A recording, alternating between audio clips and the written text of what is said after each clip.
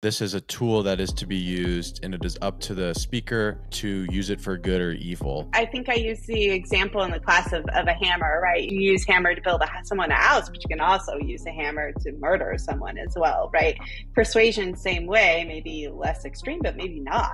Maybe these individuals start out as narcissists, and as they gain more and more power and they take more and more advantage, it's something that builds over time. When you feed a narcissist, they don't go away, they just get bigger.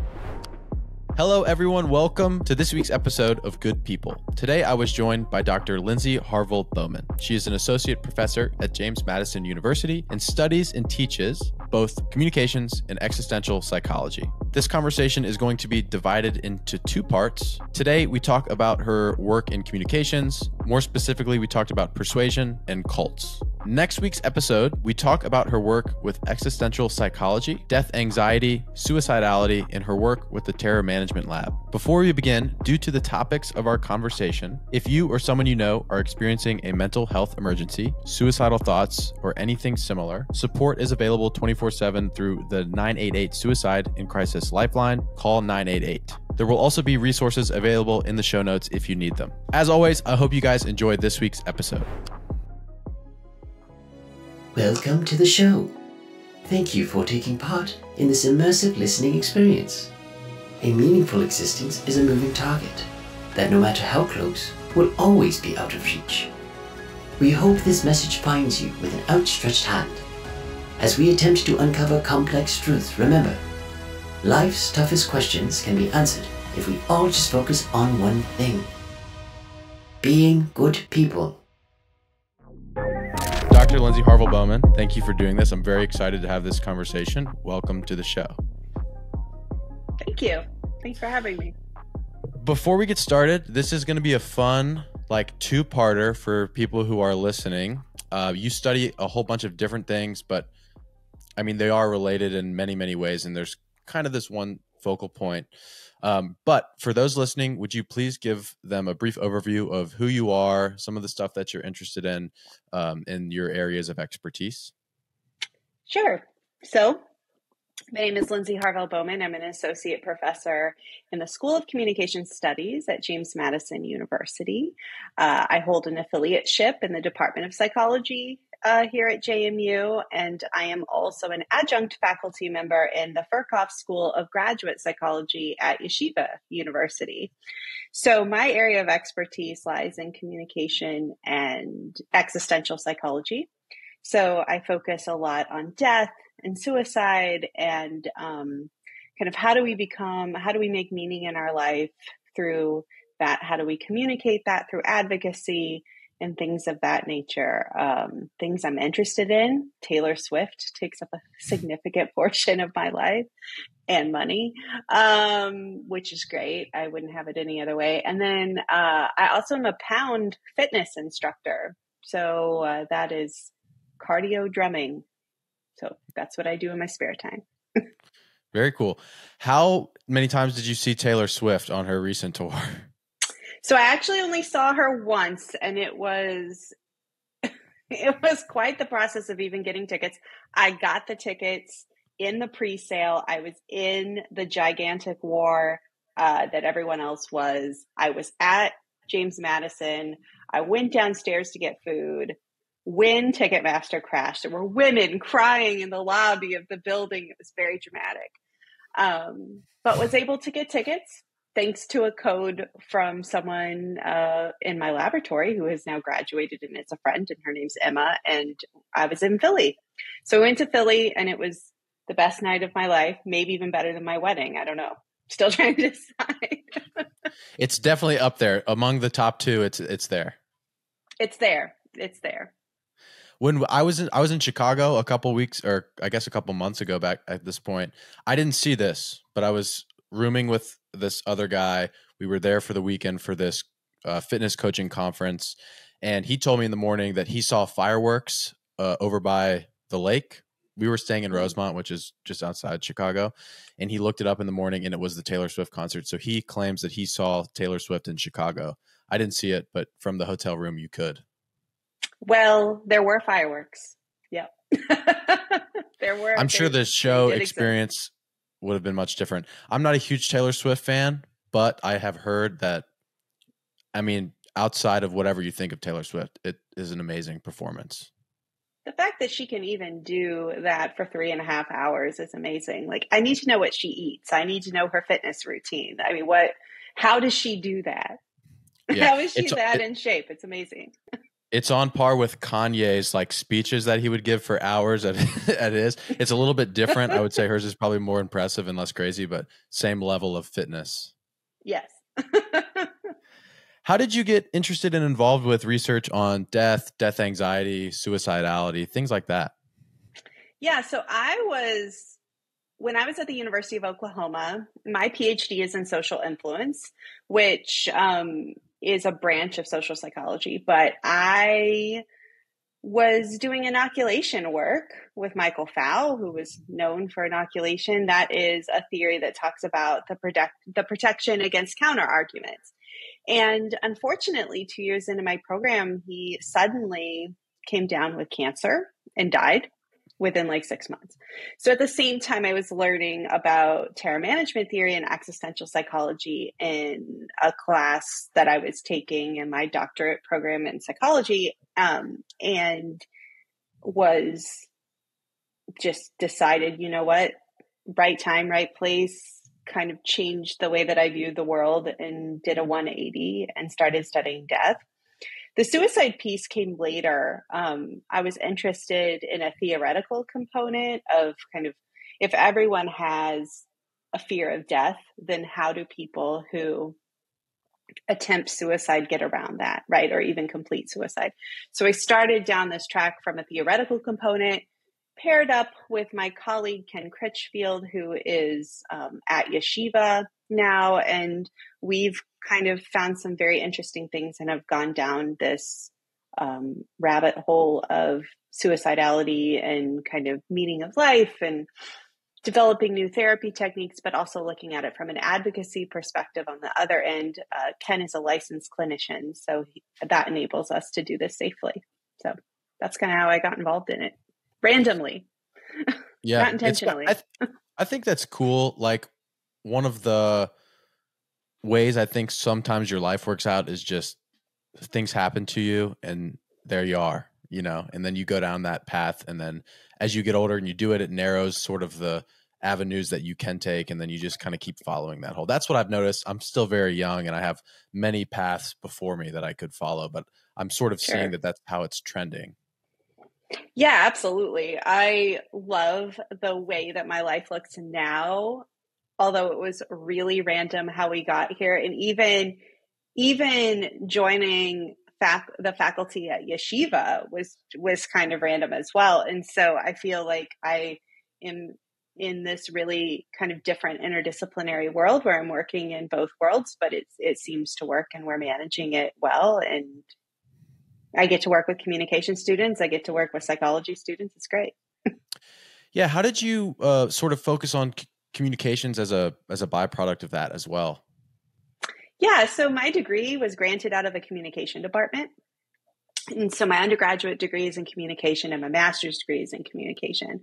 My PhD is in social influence. So social influence is a branch of social psychology, and social influence focuses on just that, the influence of others and how being around other people influences your behaviors, both individually, but also in whatever context that you're in. And so, you know, I was always interested in the way that we interact with each other, which in and of itself is social psychology, but in communication, as you know, as a communication grad, right? Like, you know that we take messages and really kind of look at the media and how that influences people as well. Maybe to a different, not that social psychologists don't, but do it at maybe a little different level.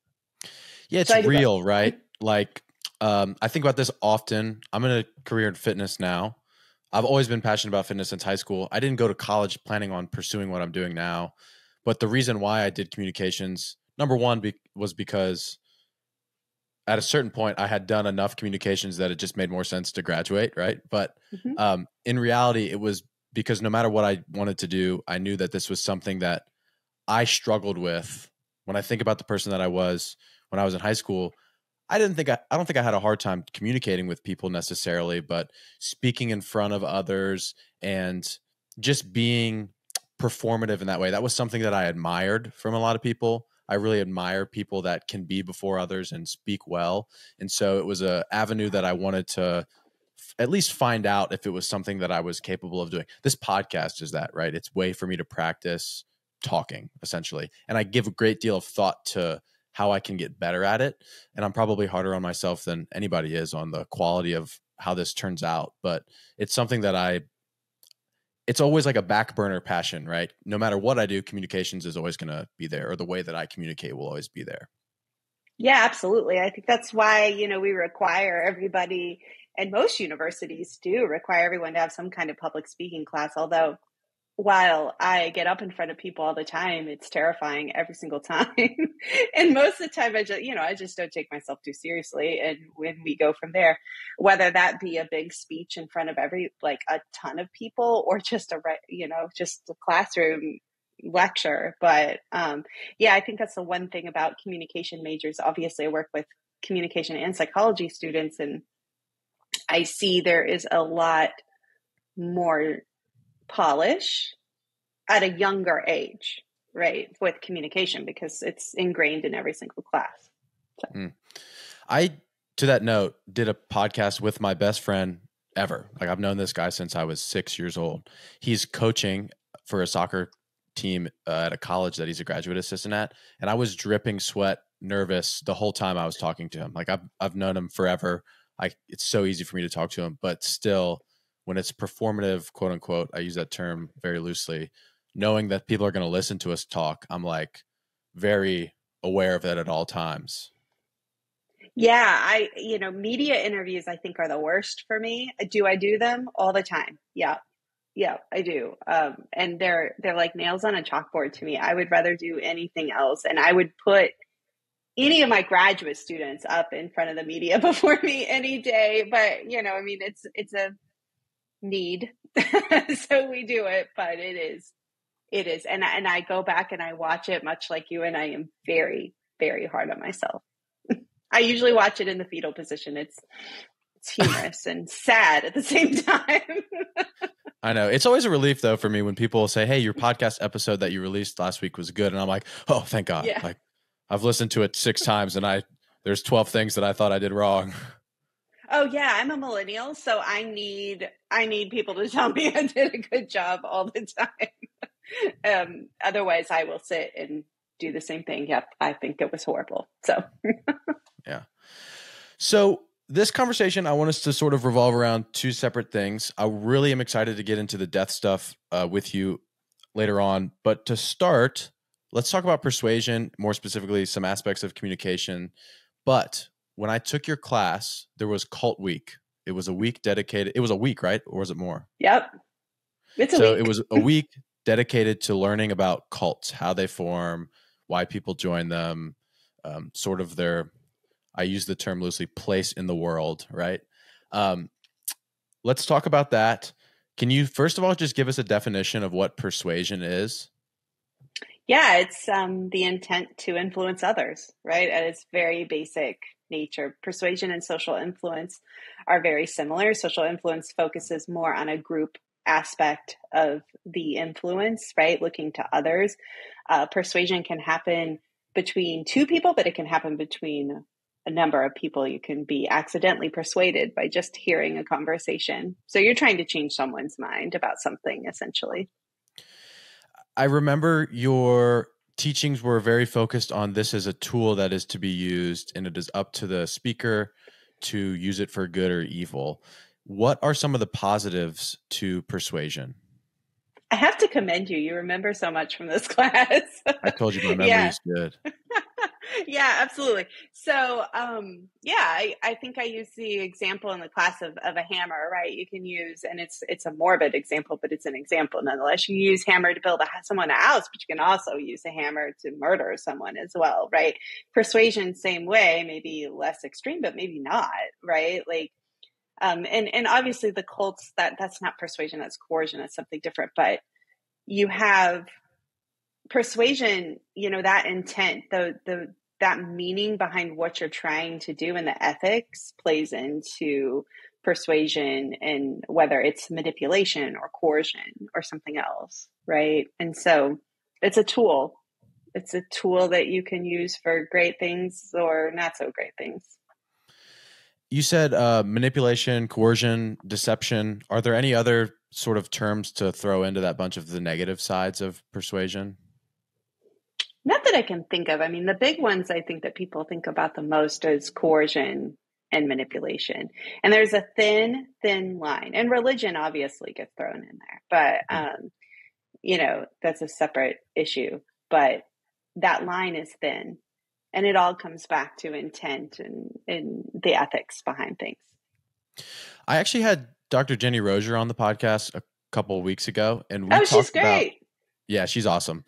We talked about romantic relationships, attachment theory, and she sort of used a similar analogy for this, which was that we're given tools when we're born, and it's generally whatever our parents have. And there's some good tools and there's some not so good tools. And, she used the analogy of some people are born with a really beautiful toolbox that is flawless and it's big. And some people are born with a rackety old toolbox that doesn't have a lot of tools in it. And, that sort of touches on the different circumstances and experiences that we'll all have throughout our life. So my question, and let me know if you need me to rephrase this, is persuasion just one of the tools that is in those toolbox? Or would you say that persuasion itself is a toolbox and there are many tools within it that aid it? Oh, that's a good question. It may be both, right? I mean, it's a tool in the larger, Jenny was talking about it more from an attachment perspective, and kind of your rickety old toolbox would be, a not so secure attachment style, if you will. Mm-hmm. But, as a tool in your general life toolbox, yes. But persuasion in itself has all of these different types of, be like a toolbox within a toolbox, right? Okay. Persuasion in itself has so many different aspects to it and different strategies that you can use depending on the situation and the person, that it very well could be seen as its own toolbox as well. I'm going to use that in class next time I teach persuasion. Thank you. I'm glad that I had an influence on the. I will cite you. Okay, thank you. Tell them to listen to my podcast. Yeah, for sure.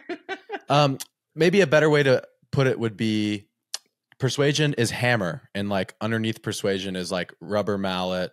I don't know. Yeah. I don't know how many types of hammers there are. I'm not going to lie. Metal hammers, yeah. Jackhammer. Small hammers. Yeah, exactly. Okay. Very good. With that being said, cults are very closely tied to persuasion. That's correct? Mm-hmm. Specifically, some of the stuff that we talked about, coercion and deception. But let's get started with what is a cult. Can we define that? That is there's a lot of different definitions of cults, right? There are different stages of cults that I cannot remember off the top of my head, but perhaps you can because you remember this stuff from class.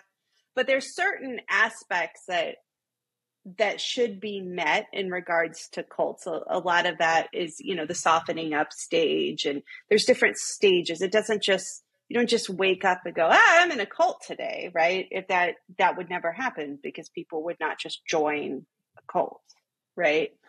And so cults, they are you're generally shut off from others that aren't in the group. There's a large level of conformity, and I'm not even sure that cult members consciously are aware of that conformity until they get out. But the big piece is that you are generally cut off from the outside, right? Maybe not at the beginning, but eventually you are in its more advanced stages. But the complicated thing about the cult definition is that there's a lot of things that could be a cult. That, yeah, some people like certain religious groups, some people are a little, not so apt to say that certain groups are cults, right? And so it's a slippery, it's a thin line between what's a cult, what's not, and somewhat subjective. Yeah. The reason why I wanted to ask that is because, so I'm a CrossFit coach. Okay. There's like a running joke that CrossFit is like a cult. There's a bunch of other things. Jiu-jitsu is like that. The Swifties too. I mean, we're a cult. Yeah. You guys are in a cult yourself. Do statements like that, although they're funny, have any merit to them? No, I mean, because I'm not a part of the CrossFit crew, but I do watch all the CrossFit games because it's just like phenomenal that people can do this. And it's not me. But I do have friends that do CrossFit. They still talk to me, even though I'm not in CrossFit. Right. And Swifties, we still talk to other people. I mean, maybe not Jake Gyllenhaal fans or Kanye Swift fans, or Kanye West fans. Gosh. But you still talk to others. So no, I think it's a joke. And there's a lot of jokes, right? Like I have a shirt that has a Kool-Aid man on it that says, "Let's start a cult," right? I mean, it's funny, but it's also probably could be damaging for people too if they were in a cult. So okay, so sort of a separating line there is kind of what you were talking about earlier, of the group separation is a big aspect of it for sure.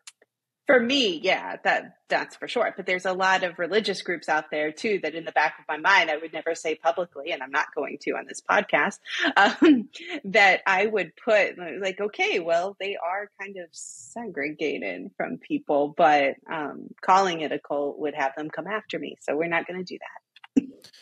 Yeah, I know you've sort of said, and maybe this was the answer to it, and if it is, feel free to, we can move on, but my question is, how do cults form? I know there's this like stage process of it, but is there anything specific that you can point to? Yeah, vulnerability on regards to the person that they're recruiting, right? So, and if you think about it, I hear this a lot. I hear this from my own mother. I hear this from a lot of people I would never be in a cult, right? And I hear this during cult week in class all the time, right? I would never be in a cult. That would never happen. And you have some people that are adamant against it, right? But the thing is the people that are in the cults, they would have said the same thing, right? What happened was something happened in their life that they were vulnerable, right? Maybe they were going through a divorce. Maybe their parents just died, or, even, their dog died, or something happened. Their longtime boyfriend or girlfriend broke up with them. Something happened that made them vulnerable. And at that point, it is very easy for someone to swoop in and give you the answers to your problems, right? And provide, or maybe you're vulnerable because you just moved to a new place and you don't know people. The vulnerability doesn't have to be traumatic, but there is always that vulnerability that allows that person from the cult to step in, or that group. Then they invite you. They seem like nice people, and it's a very slow process, right? They start testing you in regards to behaviors over time. It's not immediate. It can take years, right? If you look at Jonestown, right, they started out as this wonderful church, right? People's Temple. They had, they were doing great things in regards to integrating Blacks and whites. And it was just this wonderful intercultural, interracial thing. And it turned into, well, we all know where it went, right? Not so good. It didn't get there overnight.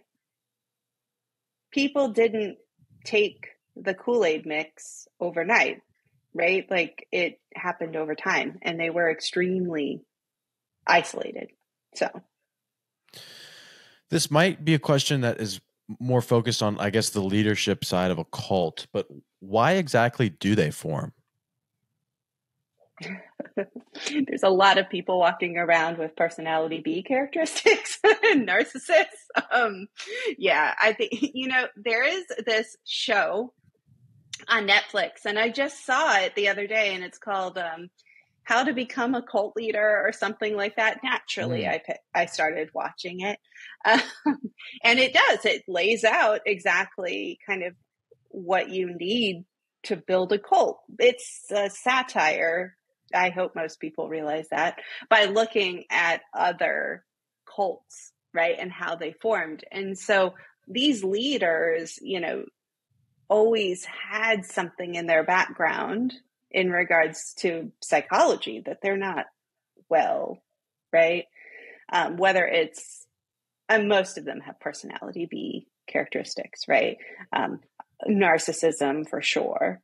And things of that nature. That's probably the most common, but probably borderline personality disorders, all the fun things that happen with personality B stuff. So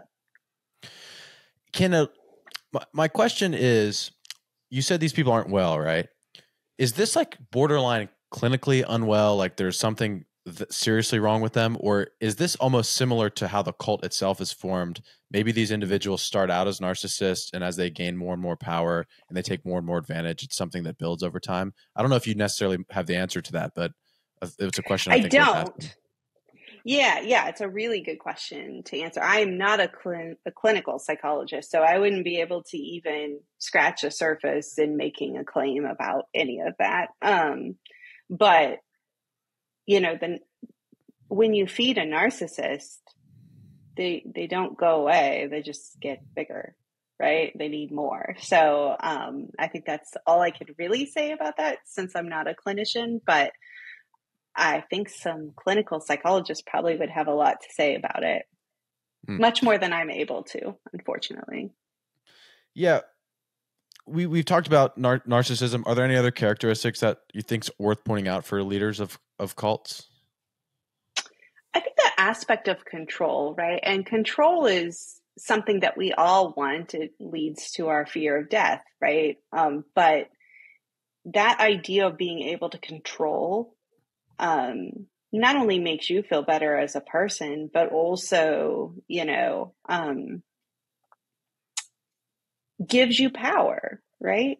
We all want control and power in life. To survive, you need a fair amount of power and control, right? These people take it a step further, where they want to control a whole bunch of people. And you see that with people who, crash a plane intentionally, like a pilot who takes a whole bunch of people with him. Why? Right? Or Marshall Applewhite, who was the leader of Heaven's Gate. There was some assumption that he was sick with cancer. And when he was sick was when the whole cult took a more death, suicide approach, doomsday type approach. So, you wonder if that control is a what's the word I'm looking for? Kind of healing mechanism for them, or protection in some way. It's almost like a final hoorah in a way, in like a really twisted way, obviously. But if I'm going down, I'm bringing these people with me. Yeah, I think pilots that take planefuls of people down are a different type of person, right? To choose suicide in and of itself is, I think, something that, is a choice, but to take people with you, that's on a different level. And with MH370 still missing, you don't know if that's what happened or if something else happened. You have no idea. But if that was what happened with that particular plane, that was particularly painful if the people were alive the whole time. So yeah, it's disturbing, but these, individuals are out there. And I was thinking the other day, I can't think of a cult that we have right now that's out there that's going. I mean, other than, if you start to think religious cults, but. Yeah. It kind of poses the question, and is part of the natural progression of a cult to end in, for lack of a better way to put it, fire. There's always feels like they all do, right? Mm. I don't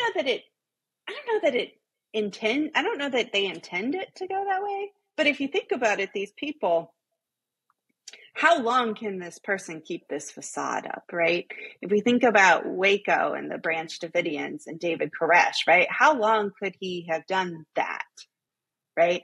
He had them isolate. I mean, isolating people is somewhat useful in getting them to buy in and not having outside influences. But Heaven's Gate allowed people to go in and out of the cult all the time. And so when you have that, what kind of outside influences, and that's why Heaven's Gate's so interesting, is because people were leaving, but then they were coming back because of the world. And so there always seems to be a common enemy with these cults, right? With Heaven's Gate, it was the media, it was the government, it was a lot of things, the world in general. Jonestown was, the World Congress.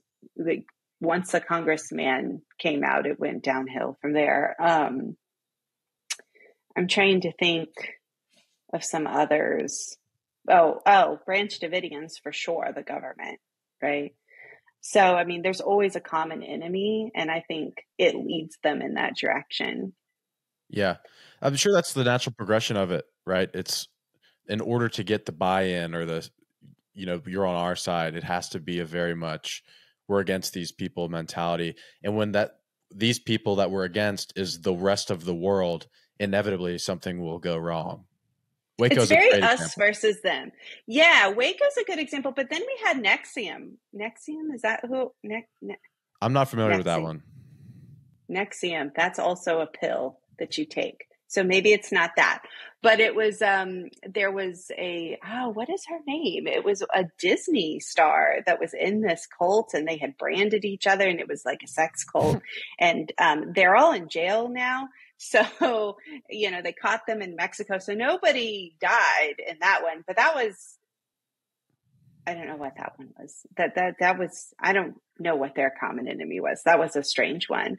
But yeah, so often, when I lived in Utah, there was some fear that when Warren Jeffs was put away, which was the leader of the fundamentalist Latter-day Saints, the FLDS, there was some concern that if they ever found out that he was never coming out of jail, that there might be a mass suicide, or that he would direct them from prison to do that. They haven't yet, but there was some concern, a decade ago that was going to happen. So I watched that documentary on Netflix about Warren Jeffs and the FLDS. Yeah. Is that still an ongoing thing? Like, is he still leading those people from prison? Very much so. Wow. Very much so. Yeah. And, it comes back to the isolation. They are very isolated. Now they do go out in public. I remember seeing them often. They go to Walmart, they go to Costco, they often go in groups. But many of them try to escape, right? And that was a very common thing. I lived just 30 minutes north of where they were located. So often they would escape to, my town, or even further. My town was a little too close, but we still saw them. Now they're kind of spreading out around Utah and Arizona. So they're not necessarily on kind of their compound where they were. Some of them still are, but they're really kind of spreading out, and that's due to a lot of issues. But he is still very much in control, which is sad. Yeah. One of my questions now is characteristics of the people that follow cults. I know we talked about joining at times of vulnerability, but are there any specific characteristics that people have sort of, what's the term I'm looking for, underlying that make them more susceptible to join the cult? I think it would be really easy to generalize here, right? And I think people could look, and I think that's where we get people like, yeah, I'm not one of those people. I'm the person that always speaks out. That would never happen to me. I would argue no, there's not a specific characteristic. I think it all depends on vulnerability, time, place, where you're at, and if that person meets your needs at that time, right? If you think about a time when you've been in a really dark place, right? And you're searching for meaning or you're searching for something to feel better, right? Some people go to drugs, some people go to alcohol, some people go to exercise. Some people meet new people and they end up in a cult. Any of us could do it. Any of us. I remember this was on persuasion specifically, I think, that people who are dogmatic are more susceptible. Was that for persuasion or was that to join a cult? That might have been persuasion. I really hate to put a specific, I'm sure there's research out there. It's just, I think it's really naive to put specific characteristics because what's going to happen is people are going to go for a witch hunt for these people. And it's just not like that. It can happen to any of us, which I know is not the most interesting answer, but there's a lot of variability. It actually probably makes people quite uncomfortable because it could be any of us. Me too, right? I don't think I could be in a cult, but maybe. I spent a lot of money on Taylor Swift tickets. I was just about to say, I think it's a great answer just because when we talked initially with career paths and that sort of thing, it would be silly for me to assume, I always say this, it's silly for me to assume where I'm going to be in 5 years from now, right? I don't know what decision I'm going to make now that's going to impact my career, my life. I don't know, maybe potentially tragic things could happen to me and my family that leave me alone and stranded, and I need a cult to bring me back from it. So I think you don't think of it like that, right? Like exactly. You're not thinking it's a cult, but a new group. It's a community that cares about me. Exactly.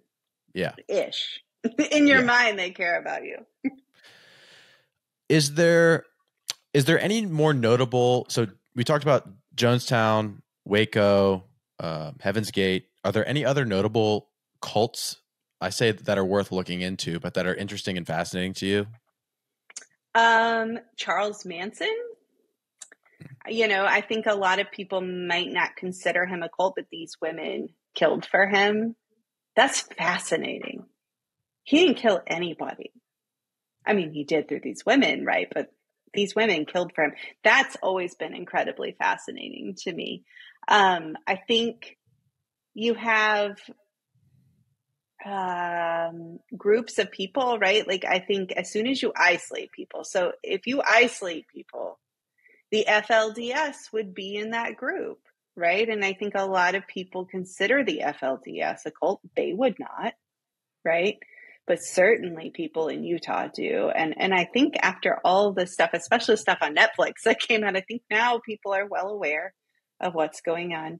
I am skeptical to say this because this church comes after you, but Scientology as well, maybe. I think some people have considered them a bit cultish, right? The weird thing is if you look at the checklist, and I say this as a religious person, most religions can fall into that checklist. So for me personally, I'm part of the Presbyterian USA Church. We're encouraged to question things. I think if you're in a church that doesn't encourage you to question things or doesn't allow that, then you might want to look at your choice there. That's my own personal opinion, but I'm trying to think of some others. There's some great, there's a show on A&E called Cults and Some Kind of Beliefs. And that goes into a lot. There was a cult that was a Korean cult. There were guns. It was interesting. And then there were some cults in the 70s that didn't get a ton of attention, but they're super interesting. Just go on Netflix or Hulu and type in cults and there's stuff to watch. What can we learn from cults? What is a valuable lesson that we can take away from sort of them existing? how easily humans conform. I think it's frightening, right? You get a group of people together that share a same interest and they will conform. And if you think about humanity and survival and meaning, if the wrong person is leading that group of people, that's frightening. From an existential perspective, I think we can learn a lot from cults by just watching how people conform, how people were so willing to take their own lives with Heaven's Gate. I mean, gosh, they made exit interviews that you can go watch on YouTube. It's fascinating. Happy about it. It's fascinating. You mentioned this a bit when you were talking about religion, when you said that if it's a good idea to question your religion or group that you're within if they don't allow you to ask questions. You just gave that answer of humans are super easy to conform. Mm-hmm. Are there any other things that you would say people should look out for? And we can sort of open this up broadly to persuasion as a whole, not just, because I think that that's probably a more imminent danger for people is the threat of persuasion at a small level, all the way up to obviously joining a cult. That would probably be the extreme of it. But what sort of elements of persuasion should people look out for to avoid being coerced or any of those negative aspects of persuasion as a tool? I think a really easy way is, and it's a subjective way. It goes kind of along what you perceive. But if you perceive that your freedoms are being limited, you need to step away, right? They might not be doing that. But if you perceive even just a feeling that you're like, you know what, I feel like I'm getting forced into a choice and I feel like there's not a choice to make. And sometimes people are super tricky about it where they'll give you two choices, but obviously you can't choose. So Jonestown is a perfect example, right? He's like, yeah, sure, you can walk out. You don't have to drink the Kool-Aid, walk out. But then what he didn't tell you is that you'd be shot, right? So it's like, what choice you don't really have any choice, right? So I think at that point, and there's lots of situations where you have these two options, but they're not really a choice, right? You're getting, because if you choose this one, you're dead or you're fired or something, right? So anytime that a group, and organizations are really great at this too, pushing you into an option, right? I think that is something to watch for. And ethics, right? There are some unethical people in this world. And I think that being aware of your own ethics and your own morals and your own values and what's right and wrong will help you go forth and question everything. That's kind of been a common thing that I've talked to people on here about in general, which is cool that it sort of just keeps coming up, is that values are sort of this foundation that every single individual needs. And, I work with people on their values specifically. Like for some of my clients, I literally sit down with them for like an hour and I interview them pretty much to uncover these fundamental things that they believe. Because the way that I look at it, values are the compass for our decision making. And so very much with what you're saying, if I value being a kind person that perseveres through challenge, if I'm ever in a situation where I have that uneasy feeling and I'm put into this ultimatum sort of situation and I just don't feel right about it, I can use that as okay, I trust that instinct. This is going to be a tough couple weeks for me to get over this thing, but I know I can because that's what my values are. So it's cool that you bring that up. Yeah, I think it's subjective, right? And I also try not to judge other people on their values because it's based on how they grew up and what's happened in their lives. And so what might be fine for you might not be fine for me and vice versa, right? So it's just kind of trying to navigate that. Now, with that being said, I also run the Institutional Review Board here at James Madison, which means all the human subjects research comes through us and my board of people. So we make sure that that's ethically done. So ethics are always kind of on my mind. But we all have things that guide us every day. It's funny. I've found recently, I've been giving a lot of thought to this. When I am in a disagreement with somebody about something, it's generally after I've removed myself from the situation and there's not say I'm talking to a client and they just aren't adhering to the thing that I'm asking them to help them with the thing they told me they want to accomplish. Anytime I reflect on it, I'm like, oh, they just like don't actually value that. They might say they want something, but they don't actually value the thing that they're talking about, which is totally fine. And it's, that obviously what argument is there to even have if something that I always say is that, don't do anything that you want to do, and also make sure you know what you want to do. Because a lot of times we just sort of do these things arbitrarily and we have no direction because we've never really contemplated or sat down and written out the things that we want. I mean, actions speak louder than words, right? If you want to run every day, you will make time for it, right?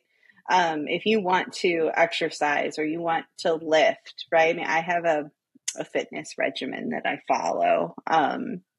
And obviously I teach these exercise classes, but a lot of it is so that I can do that, right? And be able to do that and be in shape. But nobody's too busy. Nobody, it's just making the time, right? Like manage your time in a way. And so whenever someone says, I'm too busy for that, I'm like, noted, right? Just be honest. It's cool.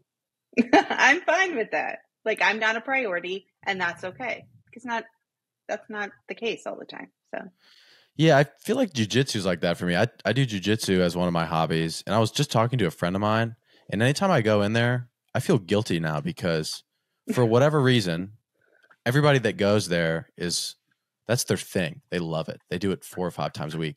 And I'm just not like that. I like jujitsu, but I like it when I go 2, sometimes 3 times a week.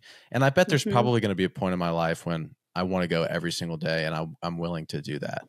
But I don't know. It's this weird thing that I have inside me that I really need to get over, because it's like, objectively speaking, when I'm having this conversation, I am totally okay with only going to jujitsu twice a week. But then when I go and I start getting beat up by people that used to not be as good as me, but they just spent more time doing it now, it's frustrating. And I'm like, oh, I should do this more.